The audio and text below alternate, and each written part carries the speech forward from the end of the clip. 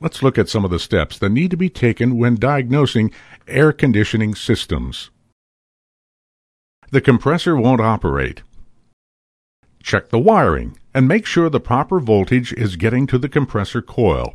Without proper voltage, the coil will not have enough power to fully engage the clutch, causing it to slip and burn out.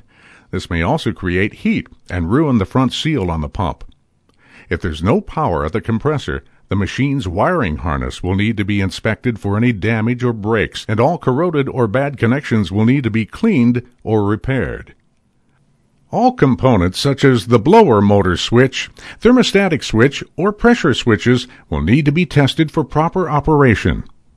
The first part to check is the blower motor switch. The blower motor switch should pass on voltage in all three positions, low, medium, and high, to the thermostatic switch. The thermostatic switch should pass on current when the switch is turned to a colder setting than what the capillary tube is sensing from the evaporator. Current will then pass through the high and low pressure switches as long as the pressure is not above the high pressure switch settings or below the low pressure switch settings. When everything is working together, the current will make its way to the compressor and engages the clutch. If the compressor still won't engage, the next step will be to check the fuse or the pressure switches.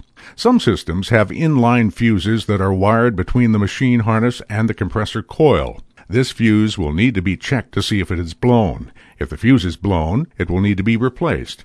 Check the compressor to see if it's working. If the current is getting all the way to the compressor coil and it won't engage, you will need to check the compressor for proper grounding. The coil will need to be tested for proper operation. If the coil is okay, check the clutch for any damage or for a gap that is too large between the plates, preventing the coil from engaging. With all of these components checking out okay, the compressor should now engage. The inline fuse is blown. If the fuse was blown, it needs to be replaced. Once replaced and the compressor is running, the cause of the fuse blowing needs to be found. AC systems that have a fuse are designed to blow when the compressor starts to pull a vacuum from being low on refrigerant to protect itself from locking up. When the compressor is engaged, watch the low pressure.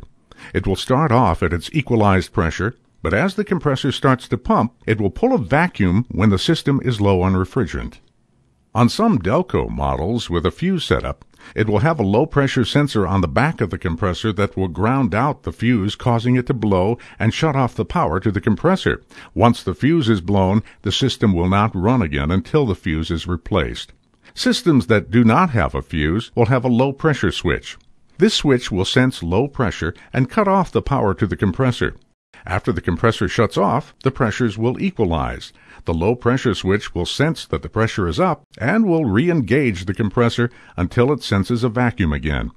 It will then shut the compressor off again. This will continue to cycle until the proper amount of refrigerant is added to fill the system. If the system is low on refrigerant, check the system components for leaks. There are two ways to do so. Using a Freon detector. This style of detector actually draws in air and tries to detect the scent of refrigerant gas, informing you where the leak might be. Another way to find the leak is by using the dye detection method. Dye can be injected into the system along with the refrigerant. It is best to do this at the time of original installation of components. This will help the dye to show up at the site of the leak when it occurs. The dye will only glow under a black light. This method works very effectively and is a fast way to find a leak. If there's a faulty line, A&I Products carries a wide variety of lines that can be found referencing the original equipment manufacturer's part numbers. Having the type of connection of the line is also very helpful, since the system could have been altered at some point in time. With R12, one way to find out if the system is full is to look into the sight glass and look for bubbles. You can use this way to fill the system by watching the sight glass while filling. Keep adding R12 until the bubbles have disappeared. With R134A, this process doesn't work due to the different chemical compositions. R134A will appear to be foamy in the sight glass. The best way is to evacuate down the system with a reclaimer to remove all Freon and start from the beginning, adding the proper amount per manufacturer specifications. Low-pressure diagnostics. After checking for proper refrigerant levels, if the system is full but the gauges are showing a vacuum on the low side, a plugged expansion valve could also be a possible problem. If this is the case, the system needs to be evacuated and the expansion valve must be replaced with a new one. When doing this, the system will be opened and the receiver dryer will also need to be replaced. A&I has them categorized by machine model. However, a visual check of the size, style, and connector type can also be identified in our photo reference section. If you determine that your expansion valve is defective, we carry several styles. The block style looks like this one. All block-style expansion valves appear to be the same, but are made with different port and thread sizes. The O-ring and flare style will look similar to one of these, but are available in different fitting sizes. This style expansion valve is built with a variety of capillary tube styles. High-pressure diagnostics.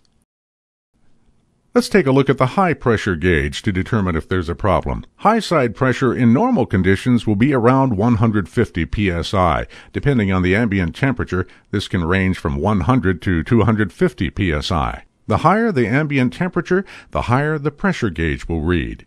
If the gauge is reading higher than normal pressures, the first thing to check is the condenser. When the temperature is excessively high, it means the condenser is not being cooled down and will need to be checked out. The condenser must be cleaned and unrestricted from dirt to work properly. When the fan does not cool down the condenser, the temperature will steadily increase until the pressure switches shut the compressor off. On systems with a high-pressure switch, the switch will cut off power to the compressor until the pressure comes down. After the pressure comes down, it will re-engage the compressor.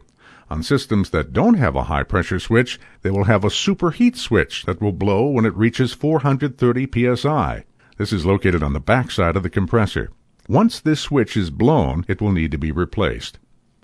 The condenser must have proper airflow to cool the refrigerant to bring the high-pressure gas to a liquid state. If it is not cooled down properly, it will cause the whole system to heat up and may cause the compressor to fail prematurely. If you find your condenser or evaporator to be defective or damaged, A&I has new replacements. We have them categorized by model application in the A&I Air Conditioning Catalog.